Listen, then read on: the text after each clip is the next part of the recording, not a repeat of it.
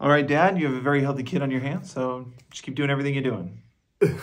I'm sorry, did I say something? Gotcha. I don't follow. Keep doing what I'm doing. Yeah?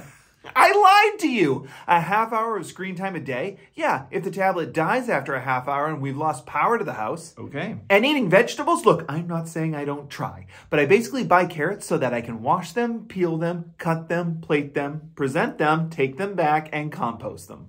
Okay, that happens. And how much do I have them play outside? Every time I have them go outside, they build a fort using the cushions from the outside furniture, creating a dwelling, albeit crude, but an indoor dwelling outside. We know. Huh? Do you really think that we, doctors who go to school for a very long time, don't know when you're lying? Maybe. You really think I believe a half hour of screen time? Your child named all 30 cartoon characters in the hallway. Well, I think he was just describing the dwarves as moods. I don't think he knew that was their actual name. And Donald is a very common name. I'm betting when you tell your general practitioner you'll only have 4 drinks a month that they believe you. Well, I think trusting your patients is fundamental to building a... Then why did they look at the blood work?